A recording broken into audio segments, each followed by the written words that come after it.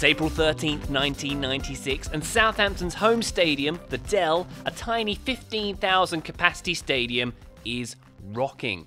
The lowly Saints have just gone 3-0 up against Sir Alex Ferguson's high-flying, star-studded Manchester United, and it's not even half-time yet. The man who scored the third goal, and who was instrumental in creating the first two as well, is a hero on the South Coast who never has to pay for his drinks in town. Attacking midfielder, Matt Le Tissier. Le Tissier in the centre, Heaney is also, it's Shipperley. Schmeichel's missed that, Le Tissier surely! This is amazing, it's 3-0.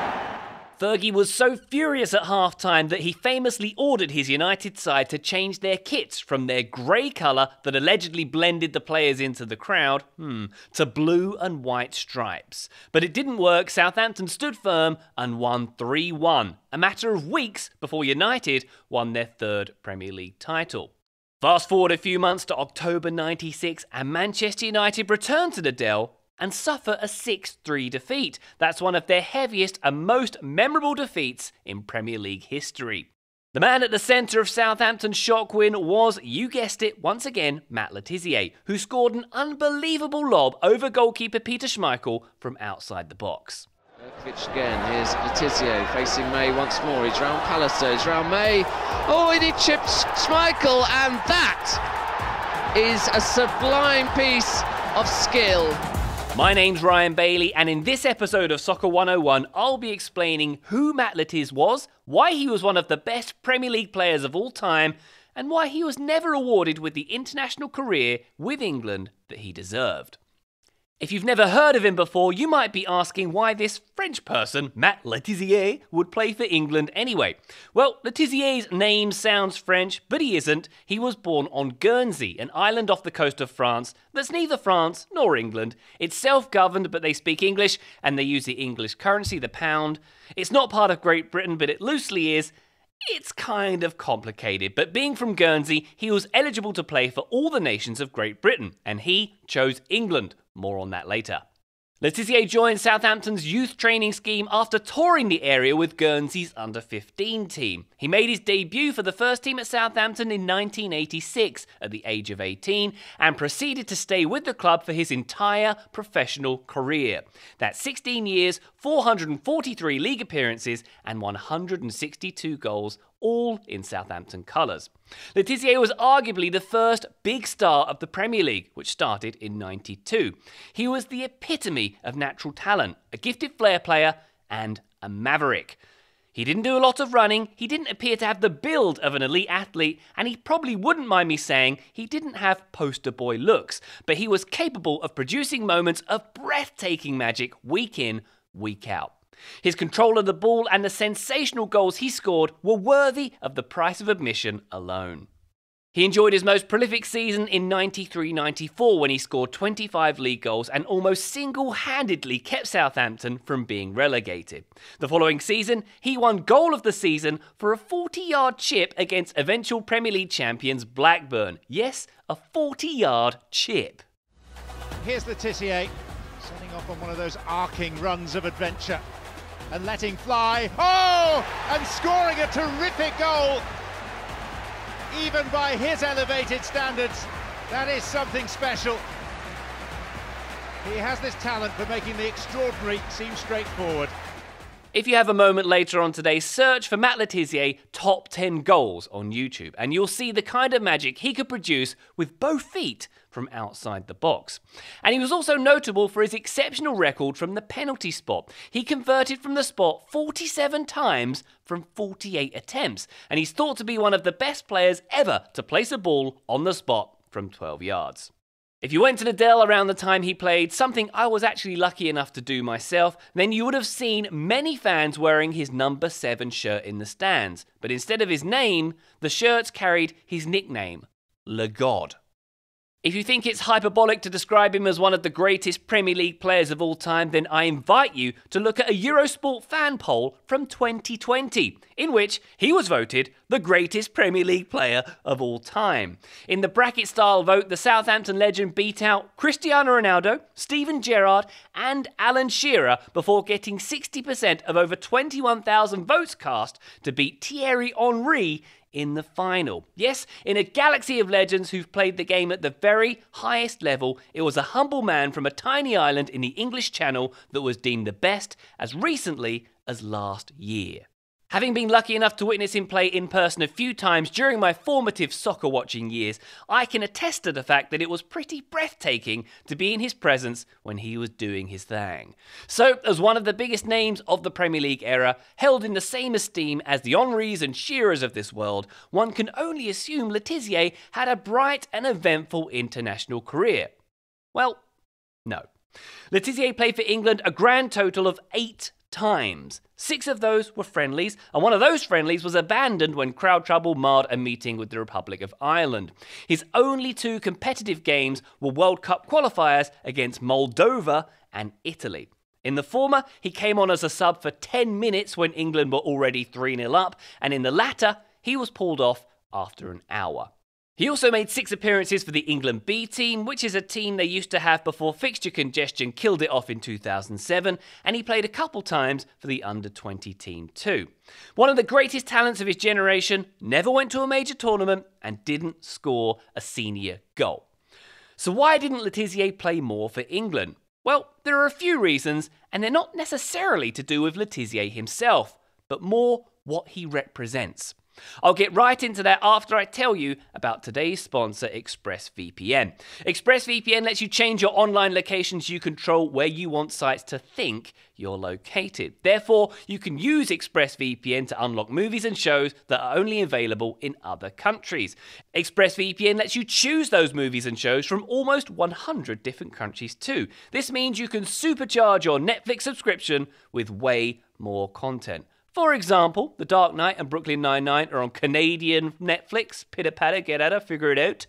Rick and Morty are on French Netflix. The Fresh Prince of Bel-Air is a long way from a playground in West Philadelphia because it's on Australian Netflix. Fun. This works with any streaming service, not just Netflix. I'm talking Hulu, BBC iPlayer, and even YouTube. And if you're outside the US on vacation, when that eventually becomes a thing, you can use it to gain access to your favorite US streaming services. I've used ExpressVPN in the past, for example, to watch HBO while in the UK. And I now use it to watch me some BBC iPlayer. You can stream in HD, that's no problem. There's no buffering or lag. It's compatible with all your devices, your phones, your laptops, your media consoles, your smart TVs, and much more. Not only does it let you change your location, it also encrypts your data and lets you surf the web safely and anonymously. And boy, are you in luck because we've got an offer for you. If you go to expressvpn.com/soccer, you can get an extra 3 months of ExpressVPN for free. That's expressvpn.com/soccer. One more time, expressvpn.com/soccer for an extra 3 months free. Thank you very much to ExpressVPN for sponsoring today's show. Back now to the Le Tissier story. The Saints playmaker played through the tenures of 5 England managers: Bobby Robson, Graham Taylor, Terry Venables, Glenn Hoddle and Kevin Keegan, none of whom appeared remotely interested in giving him a fair run in the team. Why would so many different managers fail to give him a chance when his talent was so obvious on the domestic front? Well, one of the primary reasons is not because of Le Tissier himself, but the kind of player he was. Le Tissier was a maverick, a flair player who brought individual skill and marched to the beat of his own drum. That's the kind of player that many national team setups have built a squad around, but England has a tradition of ignoring the maverick player that goes back several decades. And that's a tradition that arguably lives on today too. In the 1970s, English soccer was awash with maverick players, long-haired, free-spirited individuals who dazzle crowds with their silky skills and ability to turn a game with a few solo moments, while leading glamorous lifestyles off the field. Striker Frank Worthington, for example, was nicknamed Elvis at Leeds due to his fashion choices and his popularity with the opposite sex. He drove a Mustang to training and he wore his hair long at a time when his Leeds teammates were banned from doing so. Peter Osgood, meanwhile, earned the title the King of Stamford Bridge during a decade at Chelsea in which he scored all manner of breathtaking goals. His flamboyance was adored, not least by Hollywood star Raquel Welch, who chose Osgood as the player she wanted to meet while in London to promote a film. She was later photographed wearing a t-shirt that read, "I scored with Peter Osgood."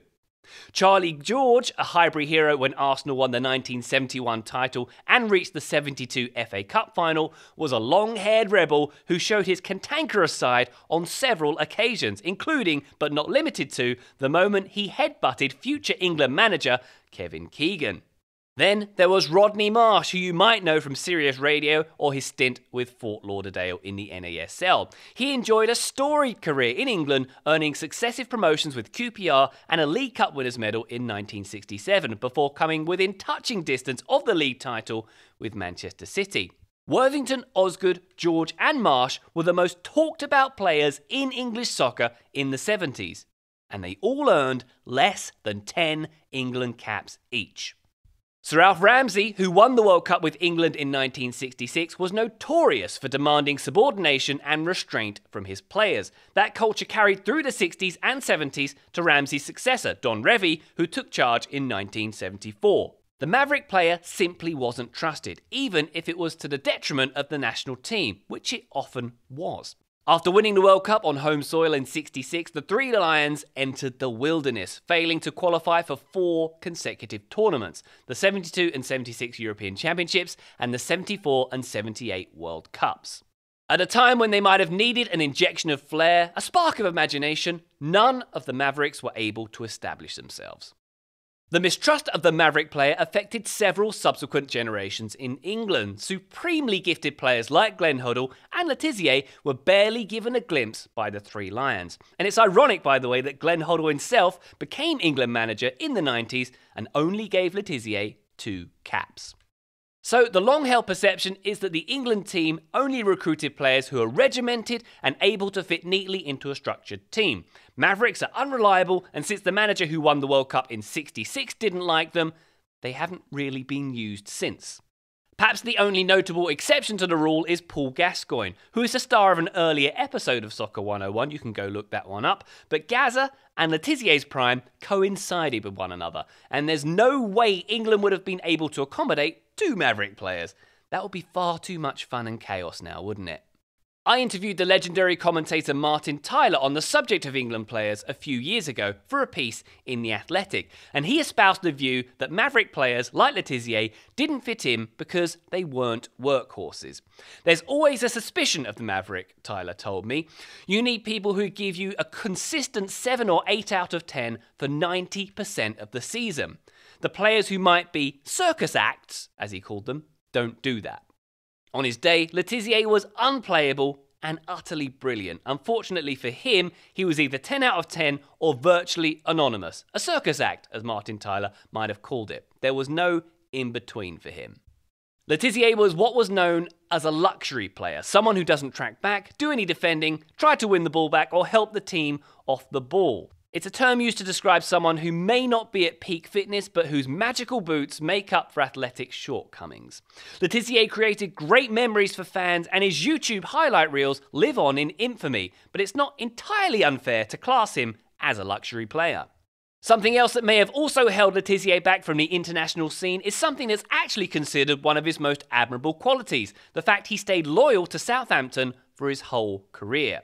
It wouldn't have been hard for Le Tissier to make a move to a title-challenging team during his career, but his agent had very little to do thanks to his unwavering loyalty to the club that gave him a chance in the first place. Unfortunately for Le Tissier, the club he chose to stay loyal to was a club that existed in the bottom half of the table.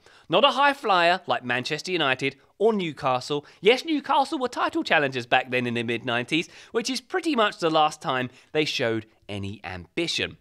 If you look at the England squad for Euro 96, for example, the players almost exclusively come from big clubs. If you play for Southampton, or Leicester, or Coventry, or any number of clubs who weren't big, in inverted quotes, you generally didn't stand a chance of getting in the England team. That left him on the periphery, and labelled as a big fish who could make waves in a small pond, but a player who would ultimately be out of his depth when surrounded by true quality. Not that he was really given the chance to prove that theory wrong. Frankly, if Le Tissier played for Manchester United, it would have been almost impossible for him to be left out of the England setup. There were plenty of players who were left off the England radar thanks in part to the stature of their club, notably Robbie Earle, who was often described as the Premier League's best player never to receive an England cap in the 90s. He played for my lowly team, Wimbledon, and eventually chose to declare for Jamaica.